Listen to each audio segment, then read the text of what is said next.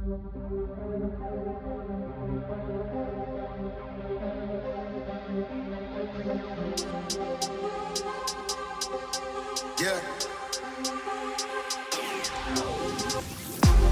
Why they wanna move like that? Why you want gone? Why you want act like that? Why you play hard? Heard you were goon in the bitch, bro. Swear my dog. Never knew you like that. Never knew you like that. Generations caught up. Look how things will switch. People they're quick. Now they wanna move at the bits. Boy wanna go to them bitch. Nah, whole gang, old man, old school, young jam, all black, MZ. Still screaming out that chain gang. The day we hustle, but the night we play. The day we hustle, but the night we play. Oh, they mad that I'm styling. Hit the jungle and wilder. Oh, they mad that I'm styling. Hit the jungle and wilder. The day we hustle, but the night we play. The day we hustle, but the night we play. Oh, they mad that I'm styling. Hit the jungle and wilder. Oh, they mad that I'm styling. Hit the jungle and wilder. Meet me on the other side, them ones. I fucked up this verse, but I'm on one.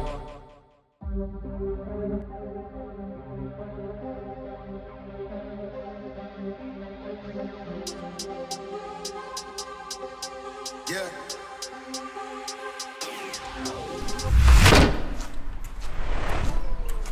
Ihr wollt viel Geld verdienen, ihr wollt selbstständig sein, ihr wollt euch teure Autos leisten können, teure Uhren kaufen. Wenn ihr glaubt, dass es so einfach ist es nicht.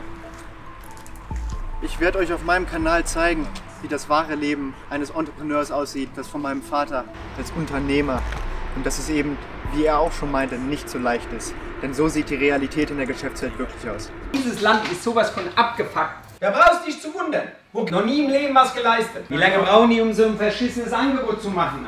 Scheißdreck brauche ich. Krieg schon so einen Hals, krieg ich da. Ehrlich, ich mache eine Bank auf für Leute wie mich. So, wir blenden euch jetzt hier unten unsere WhatsApp-Nummer rein. Yeah! Kommt bitte in die Gruppe. Nein, Spaß. So einen Scheiß wird es hier nie geben. Wenn ihr glaubt, dass ihr hier nur teure Autos und High Society seht, dann seid ihr hier falsch. Ziel meines Kanals ist es, anhand des Lebens meines durchgeknallten Vaters euch praktisches Wissen zu vermitteln und Hilfestellung zu geben, dass auch ihr in dieser Geschäftswelt erfolgreich sein könnt. So, ihr fragt euch sicherlich, was für Videos ihr auf meinem Kanal sehen werdet.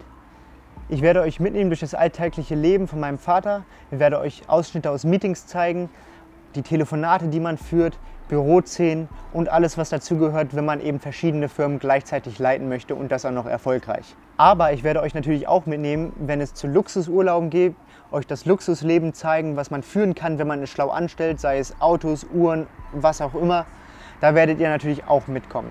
Meine Videos wird es in Form von Vlogs geben, von Real Talks verbunden mit Vlogs, aber auch Standalone-Business-Videos, wo wir euch eben einfach nur probieren, die wichtigen Dinge beizubringen, die man wissen muss, wenn man erfolgreich sein will. Deswegen habe ich auch die Bitte an euch, dass ihr, wenn auch immer ihr eine Frage habt über das Geschäft oder über das Thema erfolgreich sein, dass ihr uns die in den Kommentaren stellt, dass wir sie entweder dort beantworten können oder eben auch ein separates Video darüber machen können.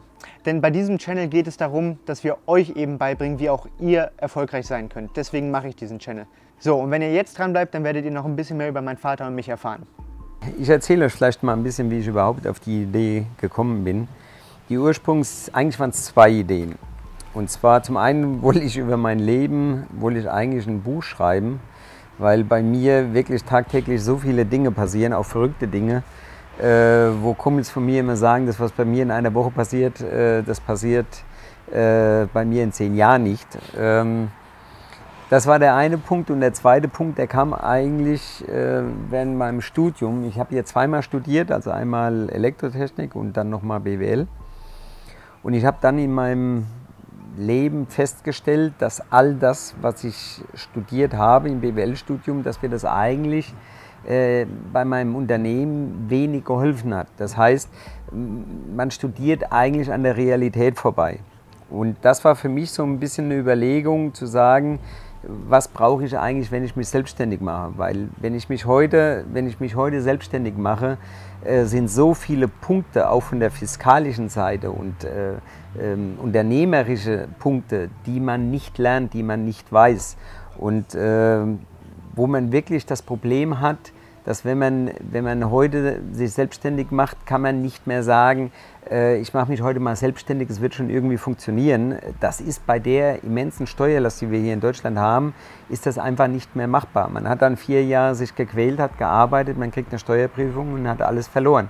Und das ist heute das Riesenproblem. Das heißt, ich muss heute wirklich überlegen, wie mache ich es richtig, dass meine Firma nachher auch wirklich funktioniert. Und wenn ich das im Vorfeld nicht tue, dann habe ich ein Riesenproblem, was wir hinterher das ganze Unternehmen wirklich gefährden kann oder im schlimmsten Fall das Unternehmen sogar pleite geht. Und das ist das, was ich versuche jetzt meinem Sohn letzten Endes auch beizubringen.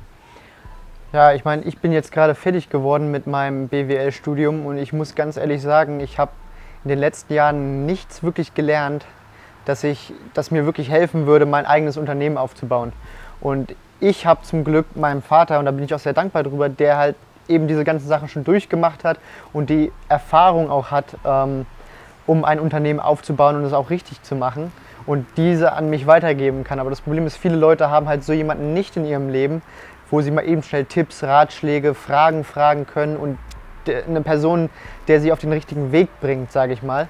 Der Punkt ist ja im Studium, du lernst sicherlich, was du machen musst im großen Unternehmen. Ja, das lernt man. Man lernt gewisse Abläufe, Rechnungswesen und. Aber das sind Dinge, die man klar können muss. Aber es gibt viel, viel mehr Punkte, die nachher entscheidend für das Überleben der Firma sind. Also nicht die Punkte, wie das Rechnungswesen funktioniert, ganz klar, ist wichtig, aber es sind ganz andere Punkte, die nachher für das Überleben der Firma entscheidend sind. Ja, und dafür wollen wir halt diesen Channel machen, um euch eben diese Tipps und diese Sachen beizubringen und damit auch ihr es schaffen könnt, erfolgreich zu sein.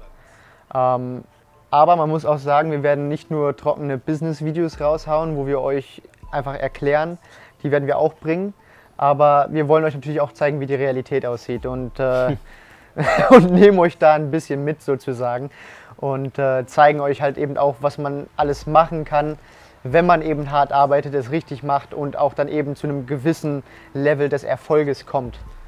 Das Entscheidende ist, schenken tut euch keiner was. Und wenn ihr erfolgreich sein wollt, dann müsst ihr mindestens 150% Leistung geben. Weil nur mit 100%, das wird nicht ausreichen. Das ist leider Gottes so. Aber wenn ihr es richtig macht und wenn ihr wirklich richtig Gas gebt, dann kann es eigentlich jeder schaffen. Gehört immer ein gewisses Fünkchen Glück dazu, das ist ganz klar, das braucht man überall. Aber wie ich schon immer sage, das Glück gehört den Tüchtigen, also von der Seite her kriegt man das schon hin. Ja, also wenn ihr da auf so eine Sachen Bock habt, dann seid ihr hier auf jeden Fall richtig.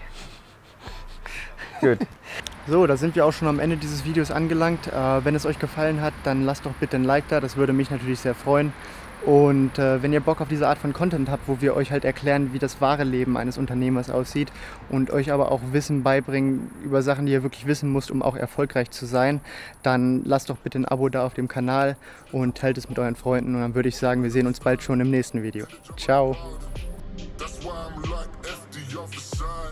Real eyes, real lies, all those real lies. Meet me on the other side, them ones. I fucked up this verse, but I'm on one.